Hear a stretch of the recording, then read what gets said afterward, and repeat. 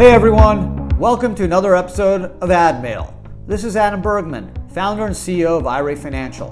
I'm here to help you find the answers to the most frequently asked questions from my clients about self-directed retirement accounts. If you want to learn more, you can subscribe to our YouTube channel and follow us on social media.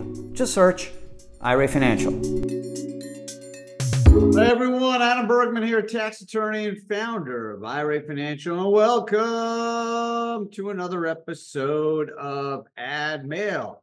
Today's episode, I want to tackle three important questions. One, on adding additional funds to an IRA investment. You can use personal funds, doesn't need to be IRA funds. Second, about crowdfunding investments in a self-directed IRA. How does it work? Any tips? Anything to consider? And then thirdly, is if you do a investment with a self-directed IRA LLC with checkbook control and get a 1099 back after you complete your transaction, what do you need to do with it? So three superb questions. And if you give me the next 7 or so minutes, I will teach you everything you need to know on these three related questions, or not related, three important questions, I should say. So buckle up, and without further ado, let's get started. First question from Paulina O. And Paulina wants to know, hi, I have an investment that needs additional funds. What are my options? Can I use personal funds, or do I have to use IRA funds? So really good questions.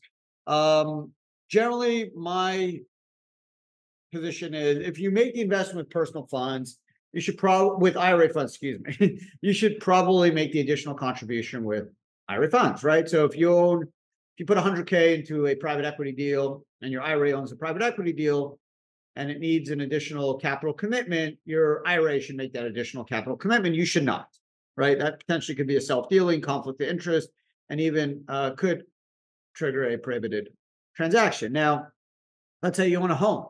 You own it 100% in your IRA and it needs some extra money. I would personally suggest not using your own personal money, but you have options, right? You can make contribution, $7,000 or $8,000 if you're over 50 of IRA funds. If you're short, you could also do another transfer rollover of IRA funds from a former 401k employer account or from another IRA tax-free, or you can borrow money, but I suggest borrowing it from a non-disqualified person. So a non-lineal descendant, a non-parent, non-child, non-spouse, non-daughter-in-law, non-son-in-law, not entity you control 50% or more, or controlled by such persons. Right, a friend, neighbor, uncle, cousin, brother, sister, aunt, uncle, whatever. It just can't be a disqualified person. That is the safest bet. I really would rather you, Paulina, not put any personal money into a deal that you already have an IRA interest. Now, listen, if you have an LP interest in a fund and you want to invest as another limited partner and you're going to own less than 50%, no problem. You can come in personally, right? Like Adam could own fund X, 1% of my IRA, 1% personally. That's not an issue. What I don't want you to do is, let's say you've committed to make a $100,000 commitment to this fund. You put $50,000 already in your IRA. Now you're short and you want to put in the rest, $50,000 personally. I suggest not doing that. I'd rather you do that through other IRAs, other retirement accounts, or just a loan from a non-disqualified third party. I think that is the safest approach, and that will get you around any prohibited transaction issue. So thank you, Paulina, for that question. Second question from YouTube. Can I use a self-directed IRA to invest in a crowdfunding investment? So generally, yeah, right? There's only three things you cannot do with an IRA. You can't buy life insurance, collectibles, and then thirdly, any transaction that directly or indirectly is controlled or benefits a disqualified person. And as I just mentioned, the disqualified person is you, lineal descendants, parents, children, spouse, daughter-in-law, son-in-law, or any entities controlled 50% or more by such person. So as long as you don't control that crowdfunding deal, no one in your family does, or no entity you control, then sure, your IRA can invest in a crowdfunding deal. Reg CF, they're very popular. If the deal is looking to raise less than $5 million, very minimal filing requirements, non-accredited investors can invest. So very, very advantageous for retirement investors. Of course, please do your diligence, make sure it's the right investment for you. Look who's promoting it, look who's managing it, look at their track record, look at the potential financial returns, right? Obviously, you still got to do your homework and research and make sure it's a good deal. But you can do it for sure, whether it's on a platform or just some friends and family type arrangement. One other thing to keep in mind, if the crowdfunding enterprise, the business, for example, is operated through an LLC, you may have this tax called the UBIT, unrelated business income tax, which is a tax of up to 37% on net income of more than $15,000 because your IRA owns an active trader business through an LLC. Now, if your IRA is investing in a corporation like Apple or any C Corp, right? The reason UBIT doesn't apply to publicly traded companies, mutual funds, ETFs, is they are set up as C Corps, right? And C Corp blocks UBIT. So there's nothing you have to worry about. But if it's an LLC, a pass-through entity, then UBIT could apply. So just something to keep in mind on a crowdfunding type deal. But that's a great question. And yeah, crowdfunding is a really popular investment. Just, of course, do your diligence. Third and final question of today's podcast from Justin G. Justin wants to know, I did an investment with a checkbook control IRA LLC and received a 1099 in the name of the LLC when I sold my investment. What do I do with the 1099? So not much you can do, right? Assuming the 1099 is made out to the LLC, it should not be made out to you, Justin, right? Because your LLC made the investment. So when you made the investment, you may have had to complete a W-9 form, beneficial ownership, and the the W-9 form, not the beneficial ownership interest. That's a different form. The W-9 form will tell the IRS who the owner of the LLC is. So if the LLC is a single member LLC, it would show that the IRA is the owner, and you would actually put an exempt payee code of 1 to let the IRS know that, hey, the owner of the LLC is tax exempt. So don't go chasing that owner, that beneficial owner, for tax because it's tax exempt.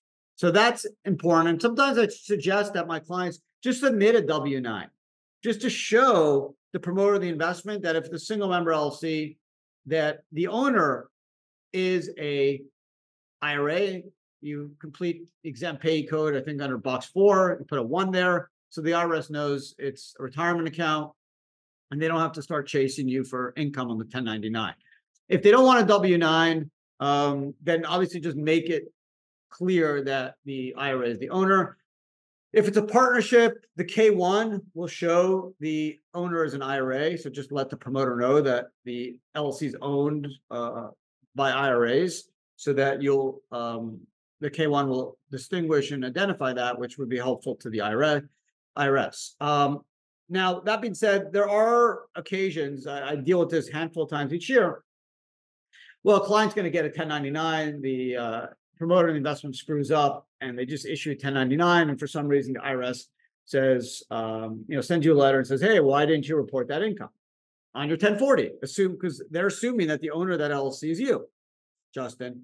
What happens in that case? Just let us know. If you're a client or part of our compliance service, we will write back to the IRS, let them know that the IRA is the owner, provide a copy of the operating agreement, and we'll attest to that as the IRA custodian.